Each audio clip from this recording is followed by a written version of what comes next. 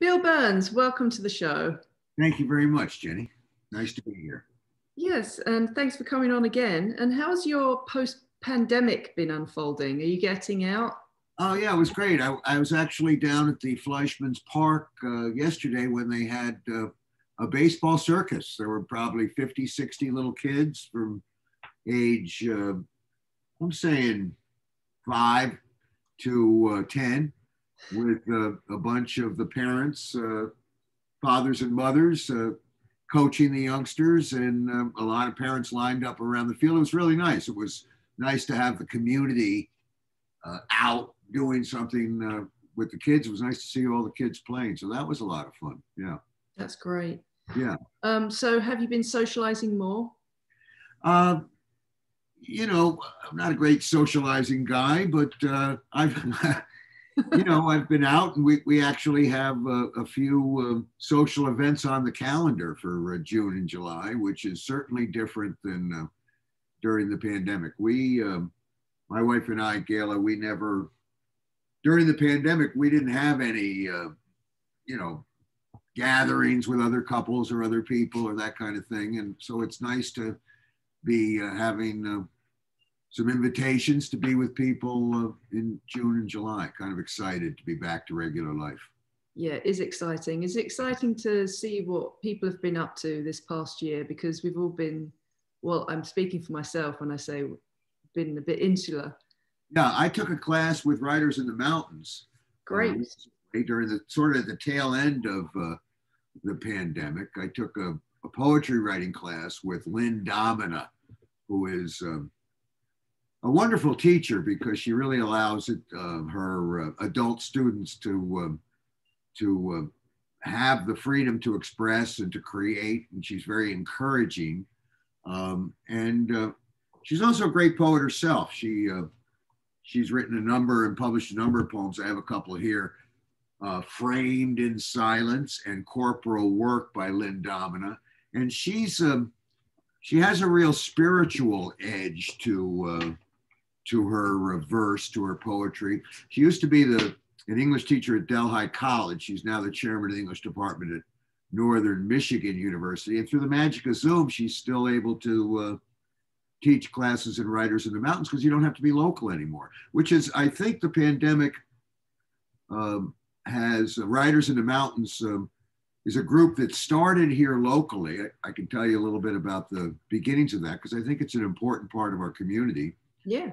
And what the pandemic has done is it's allowed Writers in the Mountains to expand, so that now a number of the people who are teaching courses are not necessarily local.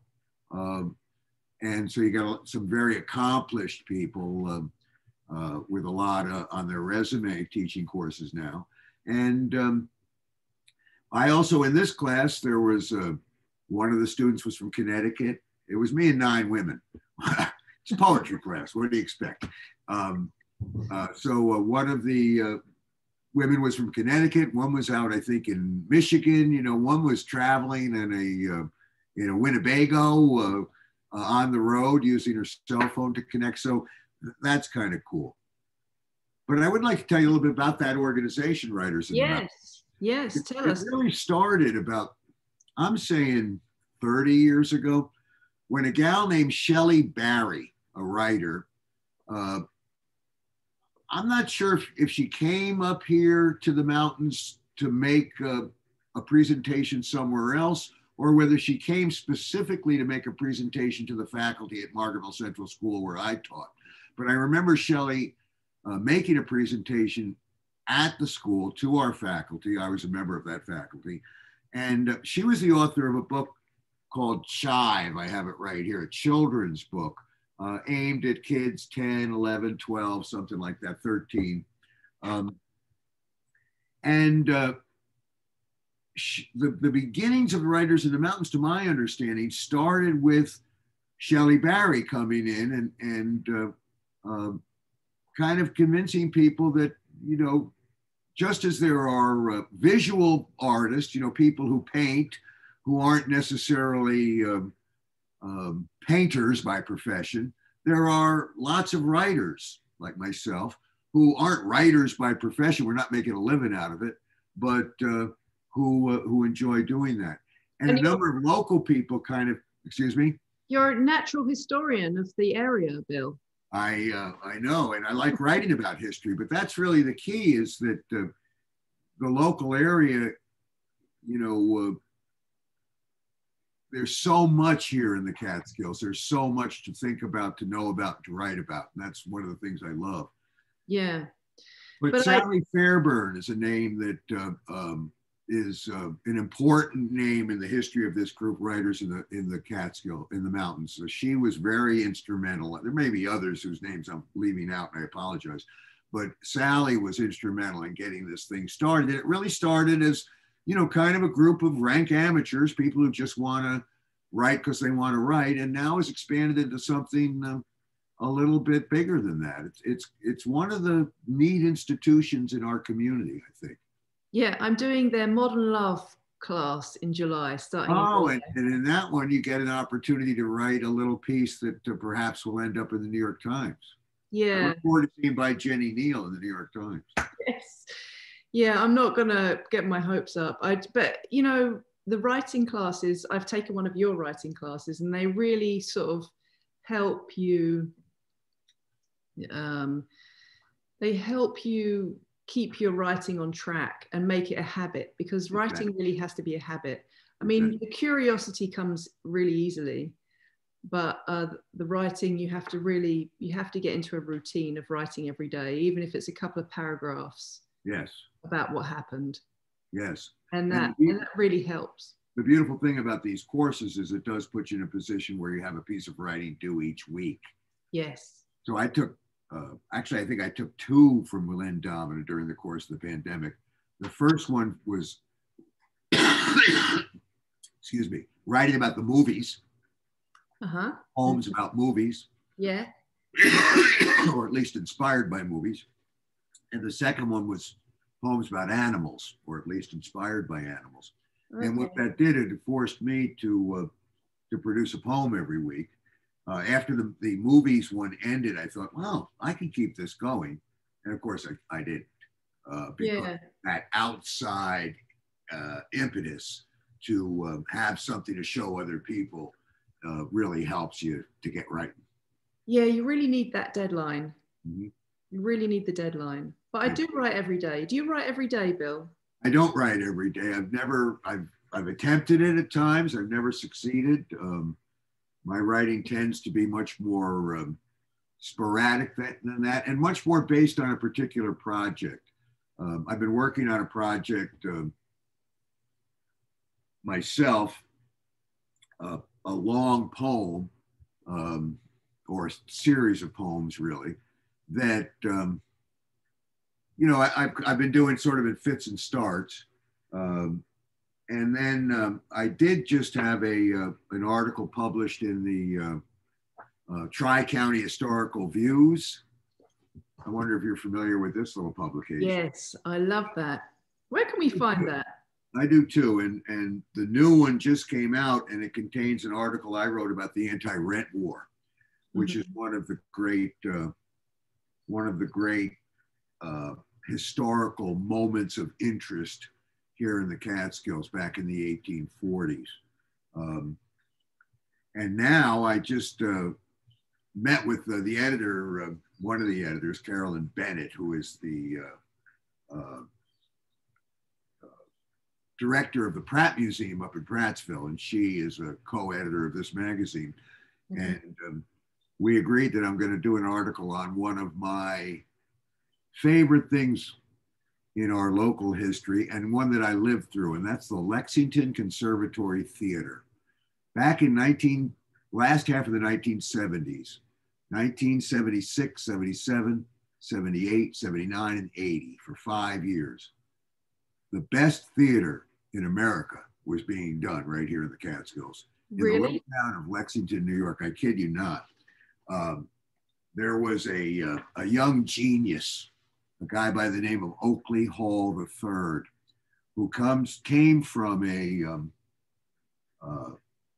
very literary family. His father, Oakley Hall II, wrote a very well-known, I shouldn't say very well-known because I hadn't heard of it, so I take that back, but a well-respected Western novel called Warlock, which is still considered a kind of a breakthrough Western novel because it was able to tell a story that was set in the West, but have some implications in that story for the current political climate. It was during McCarthyism, during the time when people were being persecuted for their political beliefs. He also wrote Downhill Racer, which later became a pretty well-known Robert Redford movie about a downhill racer, a skier. Robert Redford playing the lead. Well, his son, Oakley Hall III, was the artistic director and the resident genius behind this group of about 30 young 20-something baby boomers in the 1970s who came up to the Catskills, rented from the Weisberg family an old theater camp with a lot of old ramshackle buildings.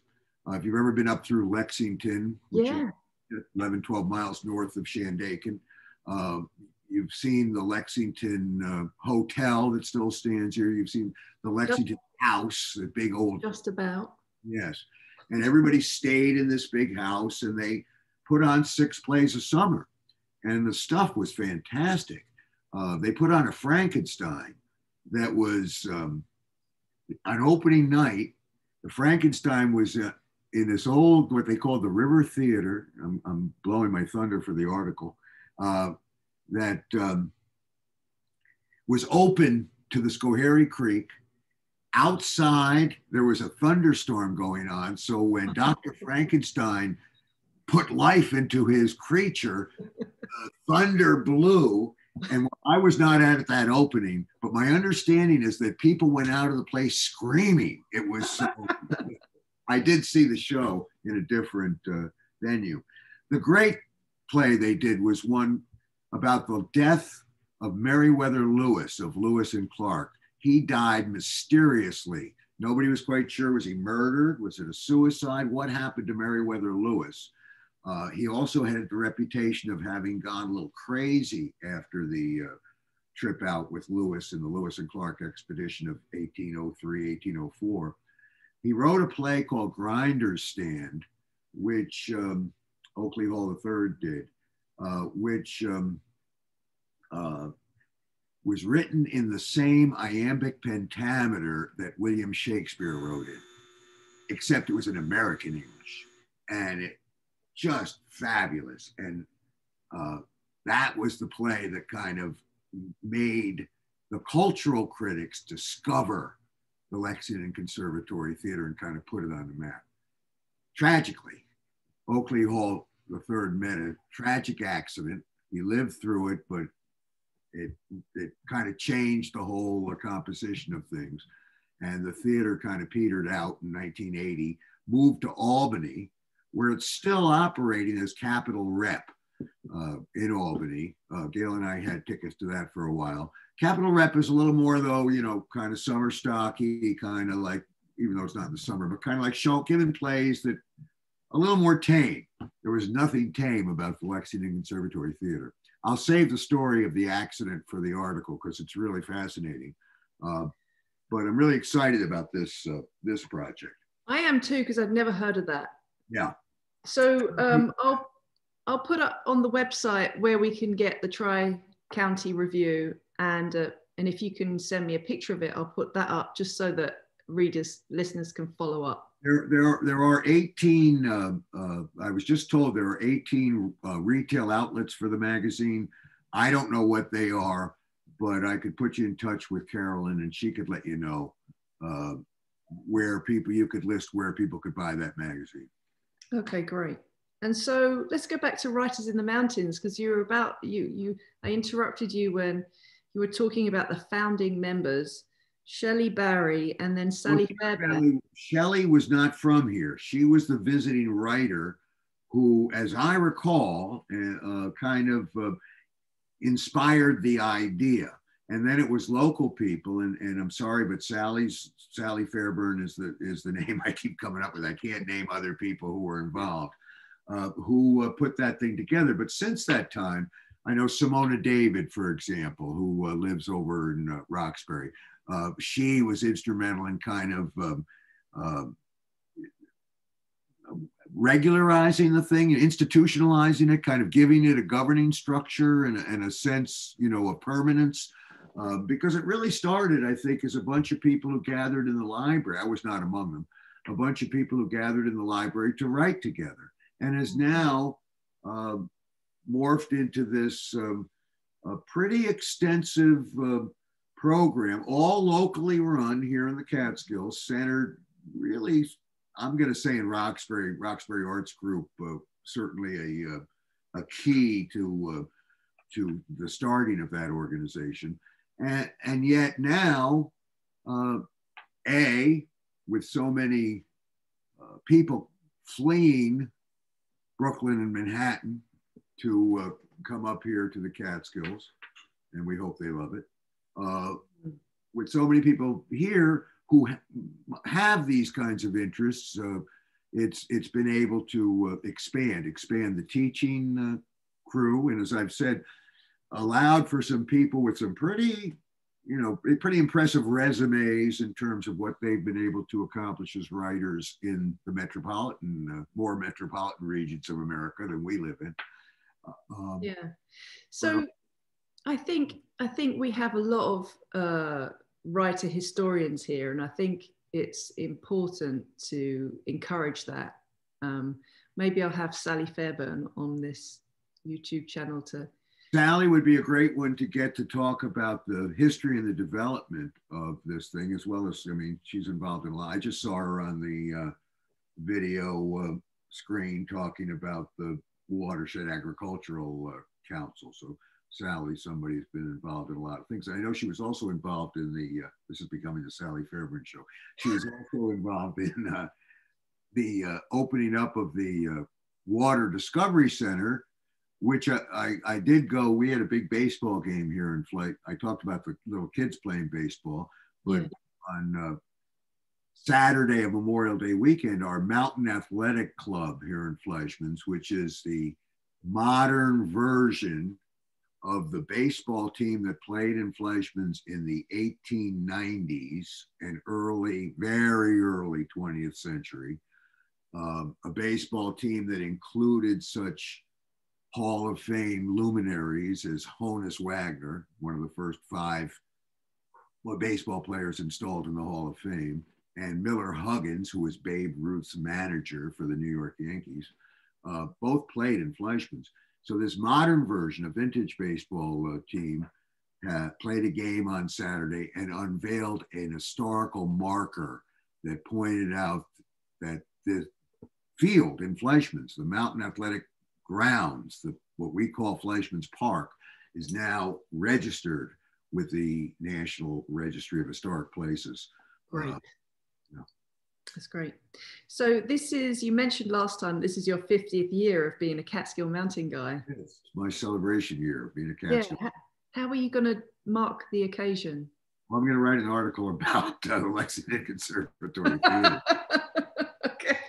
One of the things I'm going to do. It's just, I came here with a lot of young people, we were young at the time, came here, just as so many people are coming here now. It was 1971. I came to teach at Margaretville Central School, but I did have another job offer in where I went to college in Schenectady. And I wanted to come to the Catskills. I had a friend here who introduced me to the place.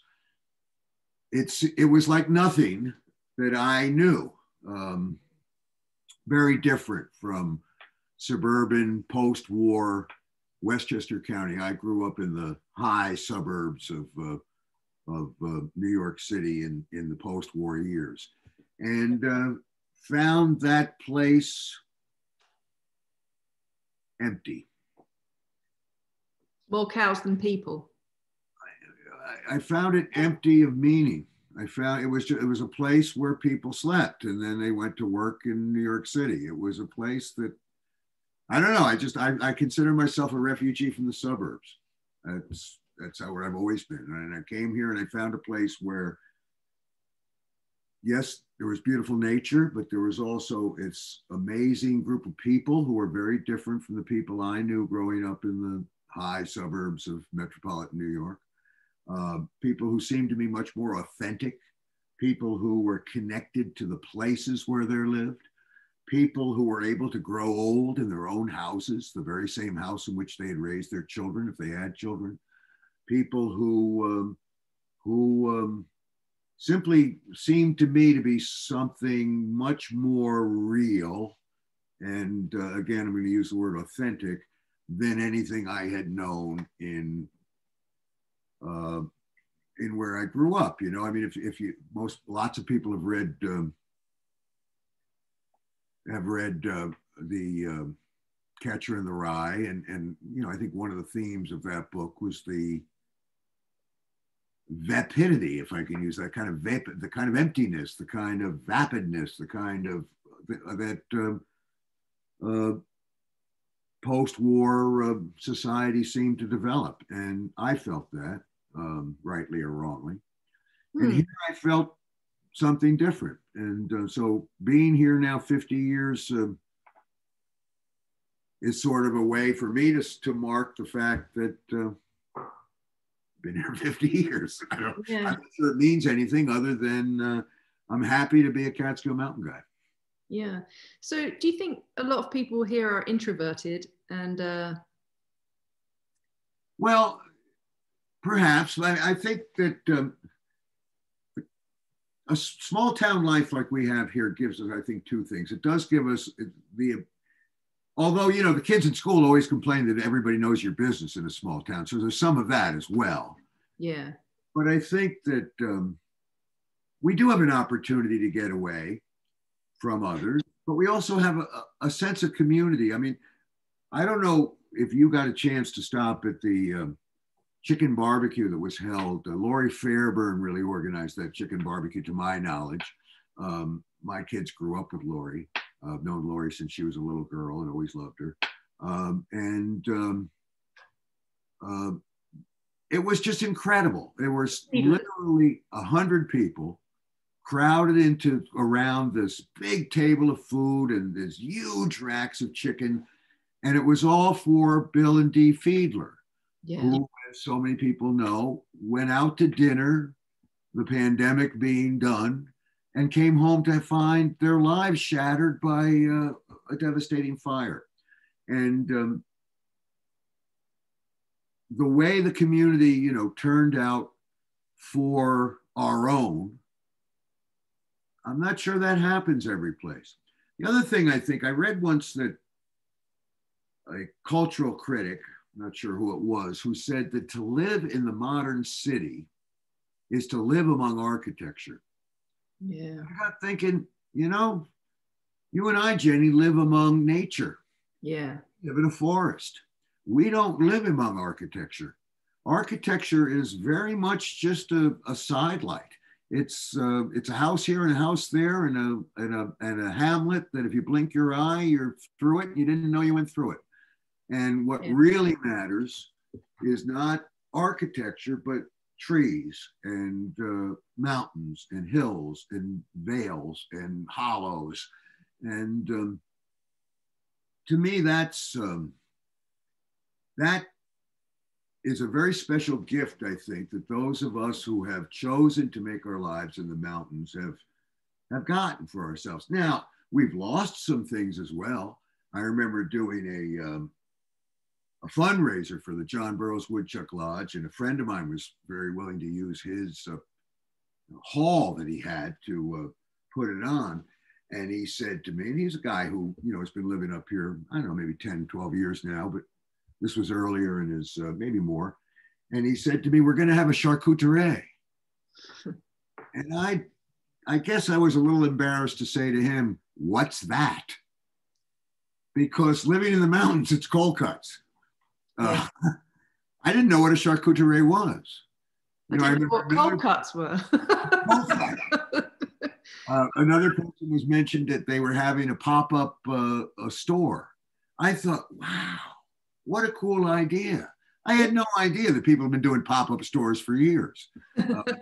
When Peg Ellsworth told me that her husband was going to have a food truck, I said, wow, that's a cool idea. I had no idea that food trucks were big, because all of these things are urban accoutrements of urban living. Yeah. And this is how much I know about urban living. I don't know anything. I've lived in the mountains for 50 years. And sometimes I know maybe I've lived in the mountains too long in terms of knowing what's going on in the larger society. But is it really important to know what a charcuterie is? No. I don't think so. Yeah. No, it's just another word, you know. It's just another word. I didn't know what cold cuts were. I left, I taught at Margaretville Central School until 1980. 1980, I went to Onteora. I crossed the High Mount. And when I got to Onteora, I always had kids give speeches in the class, and one of them was how to make something. And this kid made sushi, made California rolls for the class. It was the first time I'd ever had sushi. Delaware County, you didn't have sushi, at least in those days. Yeah, we got momos. Huh? We do have momos though. Catskill momos in Delhi. There you go. No, well, yes. Yeah, they're right now. Yeah. Little dumplings. Yeah. And what do you think of all the people moving up here? There's so many people moving up here now. You know, it's exciting. You know, I hope that that folks who come up here looking for something, not just running away from something. I hope that that the, you know, feeling a little bit more free and a little bit less threatened by the pandemic and the virus is one element, that, and the other element is, wow, isn't this a great place to be? I want to be part of this. I hope that those folks are going to, you know, decide that nature, privacy, and community all go together, and that that'll be part of it. Yeah. But, you know, I welcome them. And my understanding is that Delaware County is, or excuse me, town of Middletown, where we live, Jenny, which includes Margaretville and Fleischman's and New Kingston and Kelly Corners and so on and so forth. Traditionally, it's been the fourth biggest town in Delaware County. And political power is based on population at the Board of Supervisors. My understanding is when the results of the census come out, we may be the biggest town in Delaware County because of this population expansion. And then the other thing is you can get a cup of espresso in Margaretville now. It's like, it's a wonderful thing. So John and Dina, I think their names are, opened up the little cafe on Main Street, the French pastry shop and coffee shop where you can get a chai latte and a cappuccino and so on and so forth. And of course, those of us who've lived here a long time, I think are thrilled to be able to get a cup of espresso. So did you get to Hyde Park? Because you were going to go to Hyde Park and become a researcher there. Yes, that was, the idea was that I was going to write an article about the Roosevelts, Franklin and Eleanor, and their connection to the Catskills. I think I might have mentioned it the last time that, yes, you know, that we have a couple of presidents of the United States who are close to us. Franklin Roosevelt closest, Martin Van Buren, people who served in the highest, who led our country, and their neighbors in a sense. So I wanted to know, what was the connection? How much did Roosevelt get across the river into our part of upstate New York? I went down there, I got my researcher card, felt terrific. I got a researcher card in the library, planned to go back, and then the virus hit, which meant that the library closed. Library's still closed. Oh. So without being able to go to the library and actually do that hands-on research, which was really going to be the most fun of the writing the article, yeah, it didn't make any sense. So actually, when I was going to Prattsville, as I mentioned last week, to meet with the editor, and I knew that they were still looking for this Franklin Roosevelt article. I knew it wasn't really something that had me excited, because if I can't go to the library, that was really what I wanted to be able to do. And I drove through Lexington to get there and went, whoa, Lexington Conservatory Theater. And when I pitched that idea, they liked it. Mm. And I actually had my first interview yesterday. I went up to, this is great for people who enjoy theater, and I'm sure a number of your Upstate Dispatch subscribers do. We have a great little theater up at Catskills called the Bridge Street Theater. And it's run by a couple of two men who, one of them, Stephen Patterson, was a veteran of the Livingston Conservatory Theater. That's one of the things that drew them upstate to start the Bridge Street Theater in Catskill, New York. So I got a chance to go over yesterday and have an in-person interview with him. We did wear masks, although we're both fully vaccinated, but Stephen felt that with the number of people they see in the theater business, it's probably best. And we had a great conversation about that wonderful, wonderful experience that he had 45 years ago in the 1970s at that theater. And it sort of got my research going. So I got the assignment on Friday, and I got my first interview on Tuesday. So like, I'm a little go-getter here. Oh, great. Oh, well, you have to come back and tell us how that's going. I will. So I really wanted to ask you, how have you been able to continue reading during the pandemic? Because my reading kind of suffered. I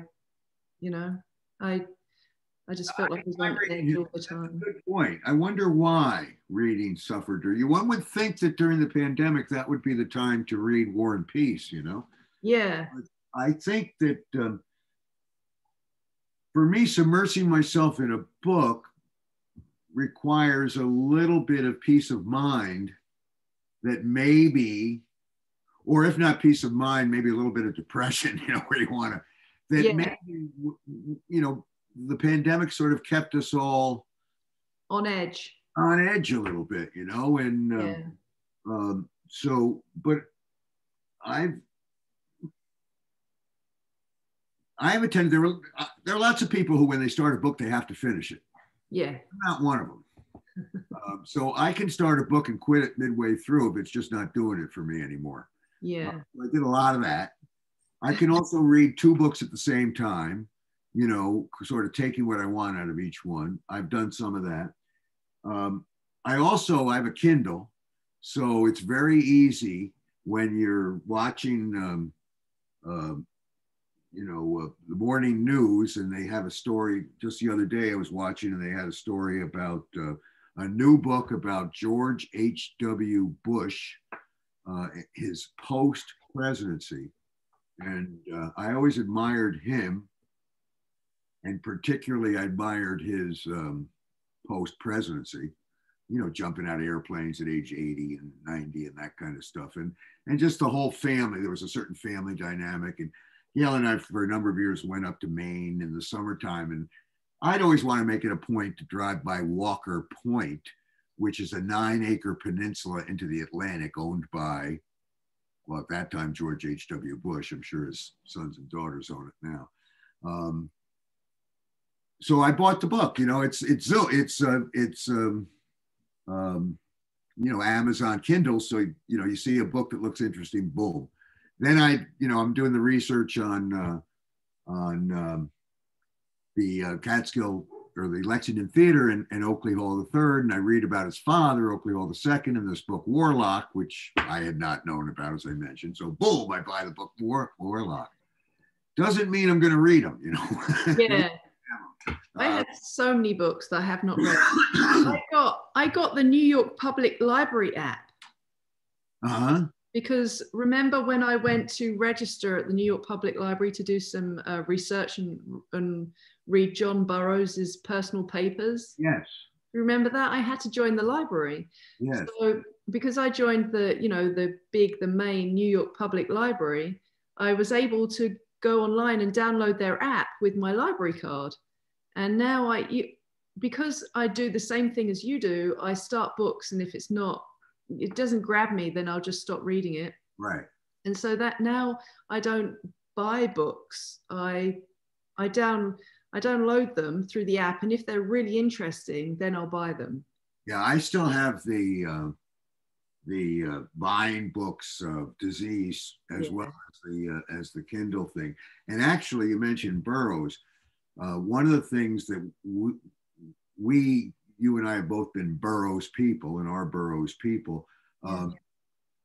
John Burroughs, one of the things that made him so well known was that he was taught in the schools, and but yet I never really could put my hand on what exactly were they teaching in school. So there's this wonderful used book website called Abe's, A-B-E, Abe's Book. Oh, yeah. You can go into Abe's books and find pretty much whatever you want, because it's really it seems like a clearinghouse for a lot of other. So when they send it, it might come from Texas, it might come from South Carolina. You don't know where the book's coming from. So I found it. A woman whose name escapes me at the moment, but a teacher, had taken Burroughs' essays and put them into this little book called Birds and Bees. And that was the book that was brought into the schools. So kids, and usually it was what we would call today middle school. So it would be kids in those days would be in the upper end of the one-room schoolhouse of the 8th grade education. They'd be 7th, 8th graders, would be reading essays by Burroughs, which may have been edited a little bit to get them to the right reading level in school in these little books. So I found a number of books related to Burroughs like that I was able to buy. Also, the Woodchuck Lodge, which, by the way, I'm going to be giving tours at Woodchuck Lodge this Saturday, the first, and we have a program, and I think the program's on snakes. I'm not sure. Yes. It's on snakes, right? Yeah, so your viewers, it should be pretty interesting. It's a chance to get outside. Hopefully we'll have good weather. It's a chance to be among people, but with some distance if you're feeling a little uncomfortable, because you're on a lawn, so you have a lot of room to spread out. And to learn something about nature. You know, I'm not real fond of snakes. I don't know a lot about snakes, but it'd be interesting to learn something about snakes. Yeah. And then that program's at 1 o'clock, and then from 11 until the program at 1, and from 2 or so when the program's over until I think 4, I'm available to give people tours of the lodge. It's really a nice way to spend an afternoon and to learn both about John Burroughs, who, particularly for your Upstate Dispatch subscribers who have moved recently to the Catskills, I like to say that John Burroughs is the presiding spirit of this part of the Catskills. Yeah. Yesterday, driving over to Catskill, I went through an area where I'm willing to say Rip Van Winkle, even though he's a fictional character, is the presiding spirit of that part of the Catskills. But out here in the west slope of the Catskills, it's John Burroughs, the great writer and naturalist. And it'd be a great opportunity for people to learn about him, as well as, if they have children particularly, maybe the children get an opportunity to pet a snake.